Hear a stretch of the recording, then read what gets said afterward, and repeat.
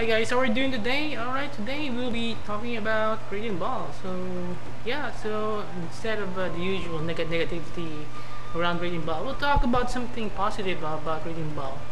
Well, so the reason why it's actually good and that Radiant Ball Ultimate doesn't work with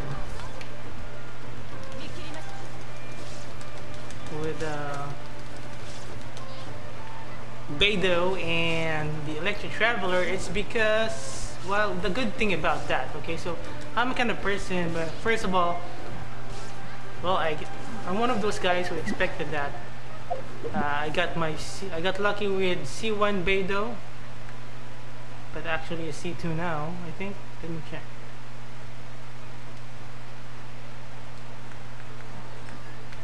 Yeah, she's C2 now, so I was prepping up. Good thing I didn't level her up before Ball came around or farm her artifacts, because that would be really debating. But anyway, so I tried to find the good side about it. For me as a person, I'm not always negative, unlike what people always perceive. I always find the good side in everything, and I find solutions in everything. But yes, but honestly, it's quite unfortunate that it works. That Beidou and Electric Traveler doesn't work with Radiant Ball. But the positive thing that I can't find about it immediately is because I realized that, well, if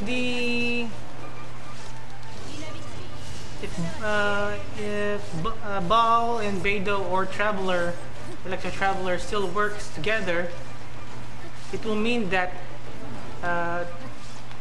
Raiden's normal attack during burst, so because of the nerf so-called that doesn't work with Beidou and Electric Traveler, if it wasn't changed, then Beidou's burst normal attacks won't scale with the burst damage, so it will render her as mostly just a support, if you can relate to what I'm saying. But because of that change, that she's not dependent on Beidou or Traveler, she can now be a full DPS. You know what I'm saying? If that makes sense. Yeah, it's maybe MiHoYo's fault or the game's fault, and they're balancing. I don't know who to blame here, because the way sometimes with games like these, it's just makes no sense. But if they wanted to, they can make it work. But I think it might be overpowered.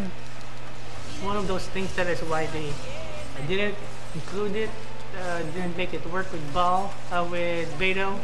So, and maybe that's one of the reasons why maybe one of the reasons that why we should stop checking out leaks, because it's not the final product. There is a lot of truth why MiHoYo doesn't want us to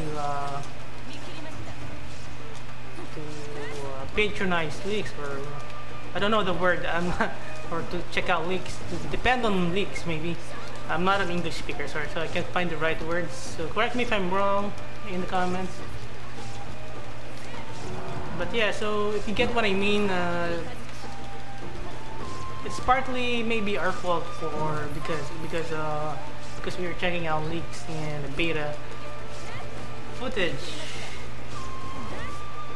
Beta footage is fine because it's beta, but maybe at the end of the day, example, before, I really don't look at constellations because I don't want to waste my money on a lot of money on just constellations. But I don't know what I got. But yeah, but the thing is, I spent a lot of money on Ayaka, so $300 to get C2 Ayaka. So because it's over a year been checking out beta footage of Ayaka, and her burst has 3 gates. So but in reality, C0 only has 1. So maybe that's one of the reason, if that makes sense. If I didn't check out leaks, my expectations would have been very low. But the problem is also it's maybe Mihoyo's fault, because it might be example with Zhongli's trial. Zhongli can create 2 pillars. So yeah, so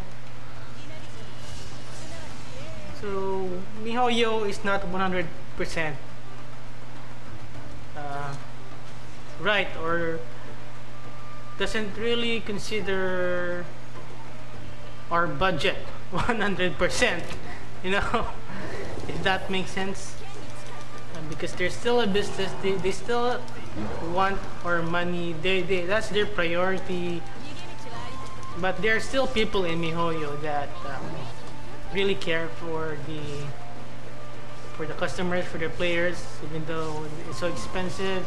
I can really feel it with the detail and the love put into the game, that there are some people in Mihoyo that really, maybe a lot of Mihoyo employees that really care about the players. Yeah, but at the end of the day, it's like spending a lot of money on this game. It's like a lesson that we need to learn, or some of us need to learn. So if we don't learn a lesson, a journey in life is meaningless, if that makes sense. So at least I've tried being a whale, and I've learned the lesson that it's not worth it. So I whaled because I was bored, and I'm kind of a perfectionist. Like, I wanted C2 Ayaka, I wanted the 3 Soken gains, but being patient is what I learned in this game, because I didn't have any goals. I have a lot of money lying around. I didn't have goals in life. I'm so hyped, and dopamine is, I'm just addicted to the dopamine hits that this game is giving. But what I've learned is patience, just patience. So at least I've learned some things, you know, at least, even though I spent $300, at least for my case, that I didn't have to, at least I've learned. As long as I've learned something, I think I can still look back to this positively. So yeah, that's my main point in life, is to find positive things rather than negative things. That's why I made the channel, to help people to make solutions to their problems, to give guides, to give tips, or whatever I can share, or troubleshooting tips.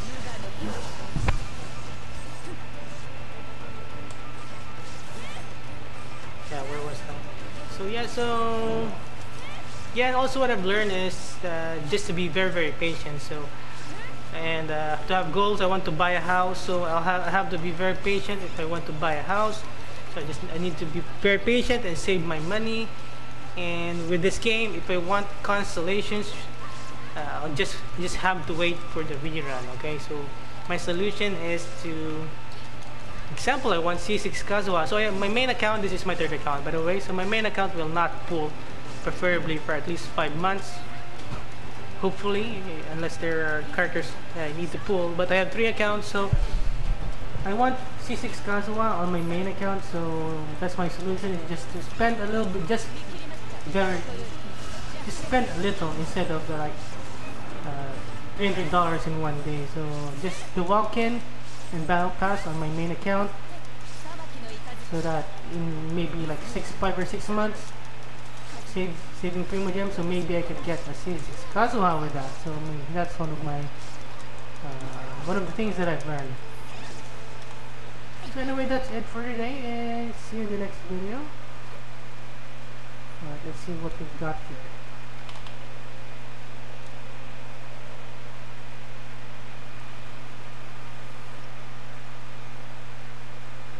Ah, trash.